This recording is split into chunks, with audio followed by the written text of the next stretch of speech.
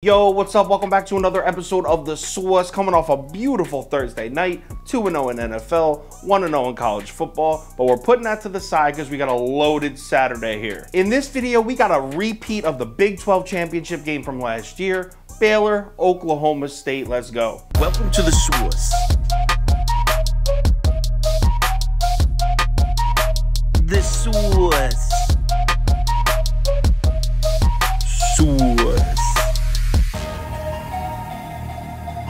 Hey, get the sauce. All right, Oklahoma State on the road at Baylor here. Line opened up. Baylor Bears laying 2.5 points here. Early action all over Baylor. 78% of the money on the Bears as of Tuesday morning. So the books do take a little bit of Oklahoma State money in, and the line does drop from 2.5 down to 2, but only stays there for a day or two because here we are on Friday night. Line is back up to Baylor minus 2.5. So let's cap this game. If you subscribe to this channel, you already know the first step. We're running the numbers through the spreadsheet. According to the model, the line for this game should be Baylor minus 12.86.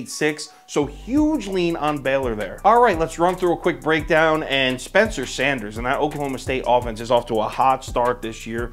Through 3 games, he's got 916 yards passing, 10 touchdowns, just 1 interception. He also adds 110 yards rushing and 3 rushing touchdowns to that. But now he has to travel to Baylor, and this Baylor defense has been a nightmare for Spencer Sanders over the course of his career. Last year, Spencer Sanders saw the Baylor defense twice. In those 2 games, he had a combined total of 1 touchdown pass and 7 interceptions. For whatever reason, Kevin Aranda and this Baylor defense just have had Spencer Sanders' number. So I fully expect Baylor's defense to show up here. They got a top 25 defense. They're ranked number 22 in DFEI. They're also ranked 6th in the country against the run, allowing just, I think it's 2.5 yards per carry.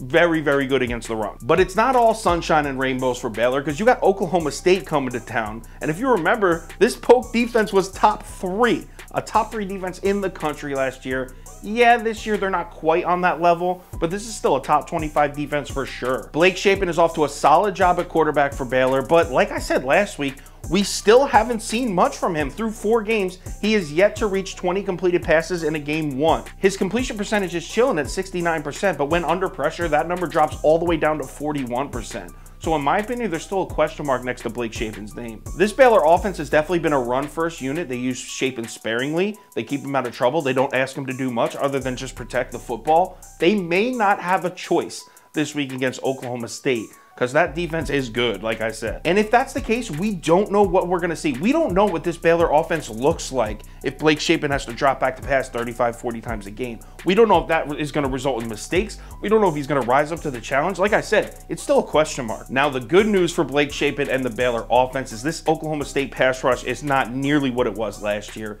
Last year, they were 3rd in the country in sack rate. 3rd. This year, they're all the way down at 57. So although the defense is still putting up great numbers for Oklahoma State, the pass rush just hasn't been there. I'm kind of talking in circles at this point. There's a lot of angles to play here. I think top to bottom, Oklahoma State has the more talented team here. I mean, take last year, the 2 games against Baylor, they split.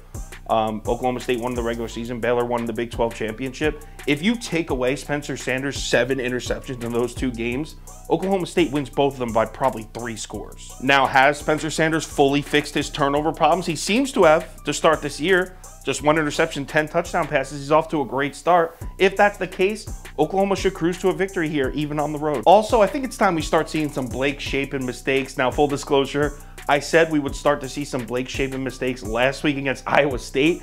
I took the Cyclones, took a loss there.